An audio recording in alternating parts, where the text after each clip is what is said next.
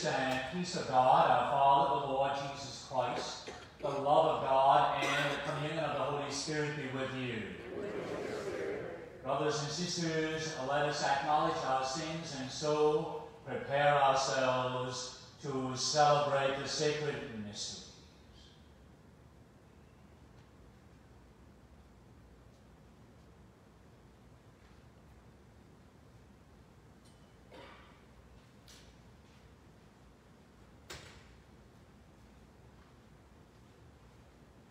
Lord Jesus, you came to reconcile us to one another and to the Father. Lord, have mercy. Lord, have mercy. Lord Jesus, you healed the wounds of sin and division. Christ, have mercy. Christ, have mercy. Lord Jesus, you intercede for us with your Father. Lord, have mercy. Lord, have mercy.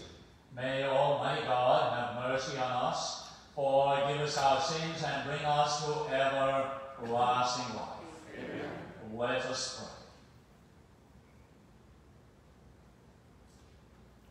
pray. God of might, giver of every good gift, put into our hearts the love of your name, so that by deepening our sense of reverence, you may nurture in us what is good, and by your watchful care, keep safe what you have nurtured. Through our Lord Jesus Christ, your Son, who lives and reigns with you in the unity of the Holy Spirit, one God, forever and ever. Amen.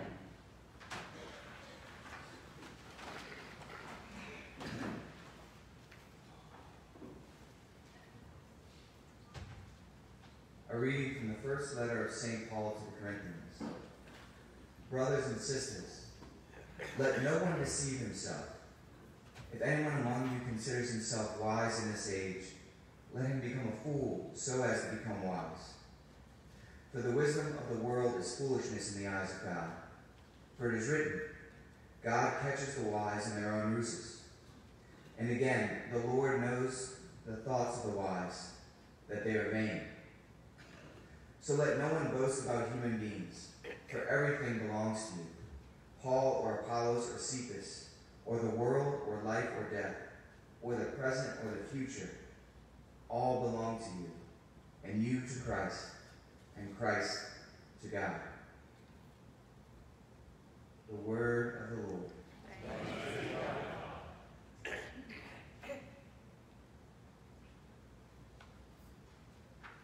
To the Lord belongs the earth and all that fills it. To the Lord belongs the earth and all that fills it. The Lord's of the earth and its fullness, the world and those who dwell in it. For he founded it upon the seas and established it upon the rivers. To the Lord belongs the earth and all that fills it. Who can ascend the mountain of the Lord, or who may stand in his holy place? He whose hands are sinless, whose heart is clean, who desires not what is vain. To the Lord belongs the earth and all that fills it. He shall receive a blessing from the Lord, a reward from God his Savior. Such is the race that seeks for him, that seeks the face of the God of Jacob.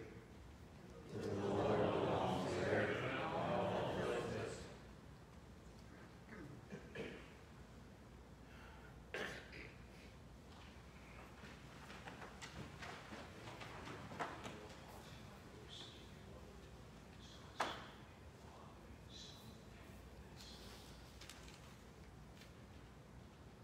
Alleluia, alleluia, alleluia. Alleluia, alleluia,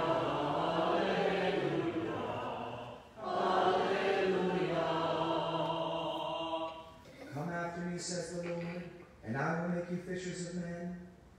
Alleluia, alleluia, alleluia.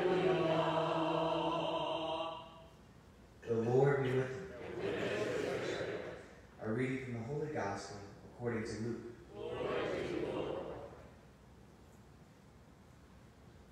While the crowd was pressing in on Jesus and listening to the word of God, he was standing by the lake of Gennesaret. He saw two boats there alongside the lake. The fishermen had disembarked and were washing their nets. Getting into one of the boats, the one belonging to Simon, he asked him to put out a short distance from the shore. Then he sat down and taught the crowds from the boat. After he had finished speaking, he said to Simon, "Put out into deep water and lower your nets for a catch." Simon said in reply, "Master, we have worked hard all night and have caught nothing. But at your command, I will lower the nets." When they had done this, they caught a great number of fish, and their nets were tearing. They signaled to their partners in the other boat to come to help them. They came and filled both boats, so that the boats were in danger of sinking. When Simon Peter saw this, he fell at the knees of Jesus and said, "Depart from me, Lord, for I am a sinful man." For astonishment at the catch of fish they had made seized him and all those with him, and likewise James and John, the sons of Zebedee, who were partners of Simon. Jesus said to Simon, "Do not be afraid. From now on you will be catching men." When they brought their boats to the shore, they left everything and followed him. The Gospel of the Lord. Praise to you, Lord Jesus Christ.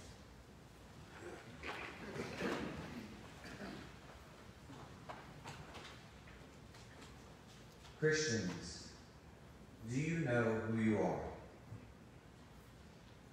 Your mission in life, your mission on this earth, flows from your identity.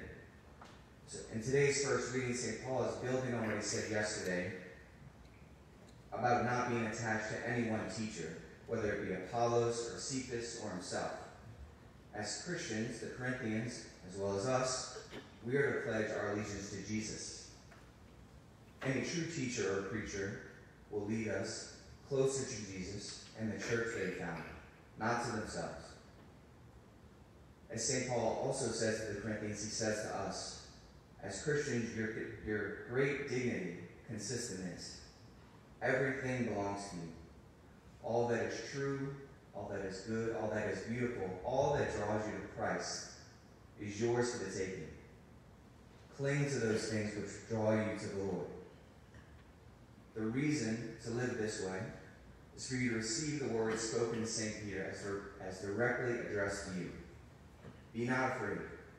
I know your sins and your weaknesses, and I'm still calling you to work with me to catch human beings. The deepest waters we can cast our nets into reside in the depths of the human heart. Jesus is why you're here. Not for me, not for Father Billy. Christ has called you to live a holy life, to be a witness of his love to others, so that they can come to know his love for them, so that they can be saved from a life of slavery to sin, to be invited like you and I to put aside worldly things, those things which distract us from the love of God and knowledge of his ways. This could mean supporting our brothers and sisters in Lake Charles who are suffering after being hit by Hurricane Laura. This could also mean reaching out to those struggling to deal with the difficulties of the coronavirus pandemic, those who are fearful with the turmoil in our country. Through these actions, we can communicate to those around us that no matter the circumstances, we as Christians know that God is with us in the midst of all of this. That any evil that he allows, he can bring good from it. At the same time, like St. Peter, be not afraid to admit when you fall short, to admit your sinfulness.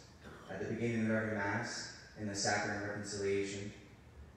In this way, you can prepare your heart to receive all the graces he wishes to give you in the Eucharist, to become the men and women he's calling us to be.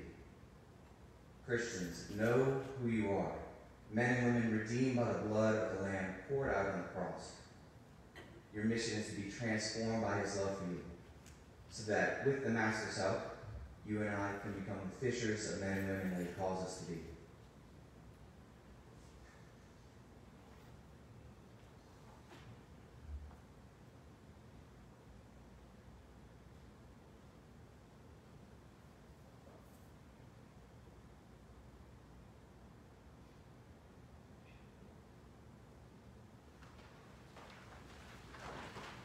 Let us pray. For our Holy Father, Pope Francis, for Archbishop Gregory, Bishop Fern and Cherie, for all of our priests, our deacons, our villages. We pray too for all of our seminarians and those who may be contemplating this call of studies. We pray to the Lord. Lord, hear our prayers. We pray, Lord, for our president and leaders of governments throughout the world in these difficult times. We pray for peace among nations, for the safety of our troops, our police, first responders, and those in the front line of medical care on a daily basis. We pray to the Lord. Lord, hear our prayers. We pray, Lord, indeed for our principal, vice principal, staff members, teachers, and students here at St. Anne.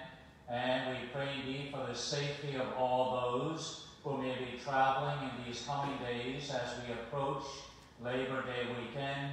We pray to the Lord. Lord, hear our prayers. We pray, Lord, for those that we bring here in our hearts and minds prayerfully, especially maybe those who are sick in any way, maybe those in hospital or those in recovery from a surgery, that they may grow strong in mind, body, and spirit. We pray to the Lord. Lord, hear our prayers. We pray through the intercession of Our Lady of Palm Succor for the Lord's protection always, especially in this time of hurricane season. We pray to the Lord. Lord, hear our prayers. Glory be to the Father, and to the Son, and to the Holy Spirit, as it was in the beginning, is now, and ever shall be, world without end. Amen. Saint Anne, Pray for us. Saint Joachim, Pray for us. Blessed Francis Xavier Seals. Pray for us.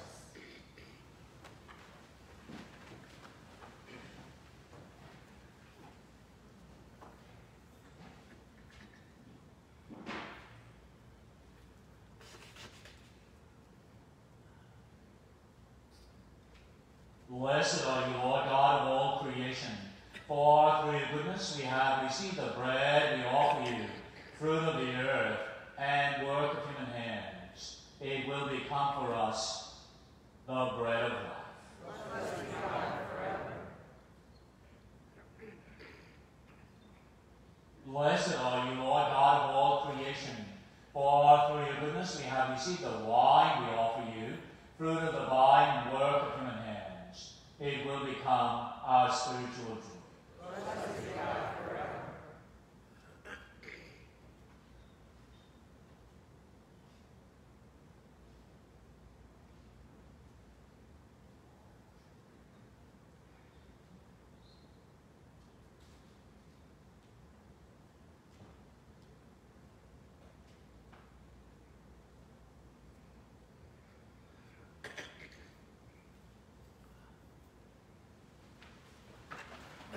Pray, brothers and sisters, that my sacrifice and yours may be acceptable to God, the Almighty Father. May the Lord accept the sacrifice of your hands, with praise and glory to his name, for our good and good of all his holy church. May this sacred offering, O Lord, confer on us always the blessing of salvation, that what it celebrates in mystery, it may accomplish in power through Christ our Lord. Amen. The Lord be with you. Lift up your hearts. Let us give thanks to the Lord our God. It is truly right and just, our duty and our salvation, always and everywhere to give you thanks. Father most holy, through your beloved Son, Jesus Christ, your word, through whom you made all things, whom you sent as our Savior and Redeemer, incarnate by the Holy Spirit and born of the Virgin Mary. Fulfilling your will and gaining for your holy people, he stretched out his hands as he endured his passion, so as to break the bonds of death and manifest the resurrection. And so with the angels and all the saints we declare your glory, as with one voice we acclaim. Holy, holy, holy Lord God of hosts, heaven and earth are full of your glory. Hosanna in the highest. Blessed is he who comes in the name of the Lord. Hosanna in the highest. You are Make holy therefore these gifts, we pray, by sending down your Spirit upon them like the dewfall, so that they may become for us the body and blood of our Lord Jesus Christ. At the time he was betrayed and entered willingly into his passion, he took bread, and giving thanks, broke it, and gave it to his disciples, saying, "Take this, all of you, and eat of it, for this is my body, which will be given up for you."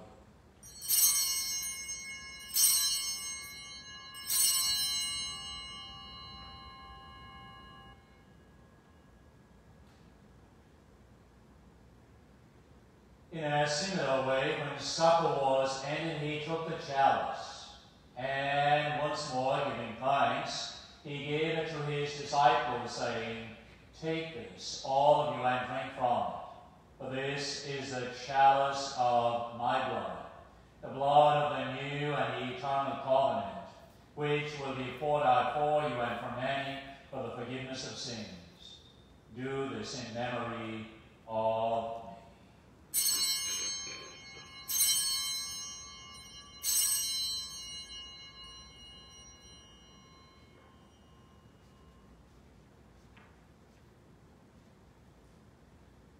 The mystery of faith. Save us, Savior of the world, for by your cross and resurrection you have set us free. Therefore, as we celebrate the memorial of his death and resurrection, we offer you, Lord, the bread of life and the chalice of salvation, giving thanks that you have held us worthy to be in your presence and minister to you. Humbly we pray that, partaking of the body and blood of Christ, we may be gathered into one by the Holy Spirit. Remember, Lord, your church, spread throughout the world, and bring her to the fullness of charity, together with Francis our Pope, and Gregory our Bishop, and all the clergy. Remember also our brothers and sisters who have fallen asleep in the hope of the resurrection, and all who have died in your mercy. Welcome them into the light of your face. Have mercy on us all, we pray, that with the Blessed Virgin Mary, Mother of God, with blessed Joseph, her spouse, with the blessed apostles and all the saints who have pleased you throughout the ages, we may merit to be co-heirs to eternal life, and may praise and glorify you through your Son, Jesus Christ.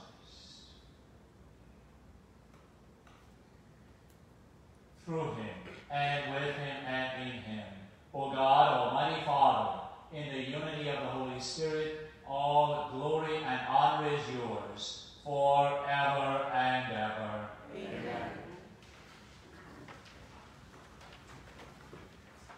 At the Saviour's command, and formed by divine teaching, we dare to say, Our Father, who art in heaven, hallowed be thy name.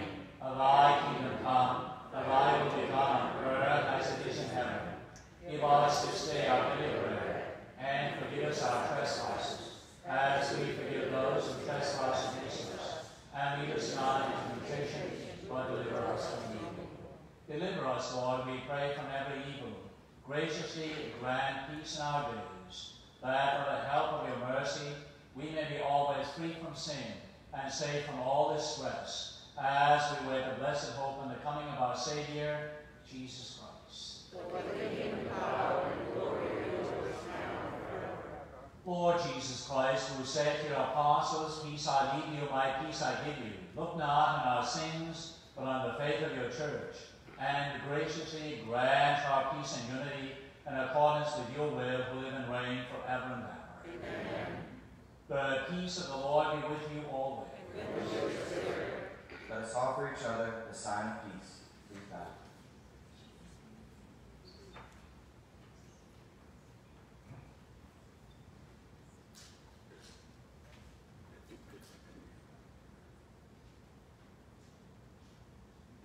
Lamb of God, you take away the sins of the world, have mercy on us. Lamb of God, you take away the sins of the world, have mercy on us. Lamb of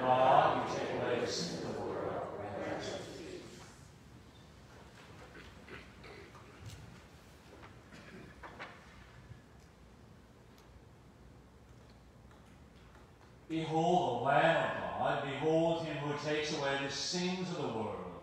Blessed are those now called to the supper of the Lamb.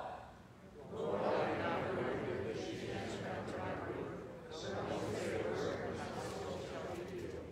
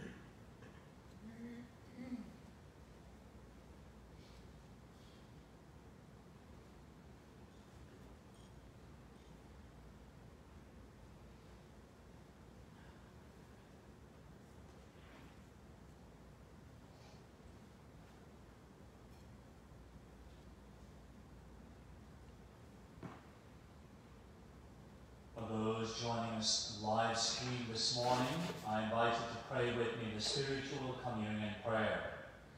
My Jesus, I believe that you are present in the most blessed sacrament. I love you above all things, and I desire to receive you into my soul. Since I cannot now receive you sacramentally, come at least spiritually into my heart.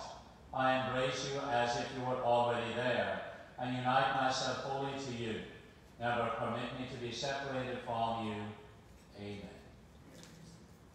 Let us pray. Renewed by this bread from the heavenly table, we beseech you, Lord, that being the food of charity, it may confirm our hearts and stir us to serve you in our neighbor through Christ our Lord. Amen. The Lord be with you. And with your spirit. May Almighty God bless you, the Father, the Son, and the Holy Spirit. Amen. Go in peace.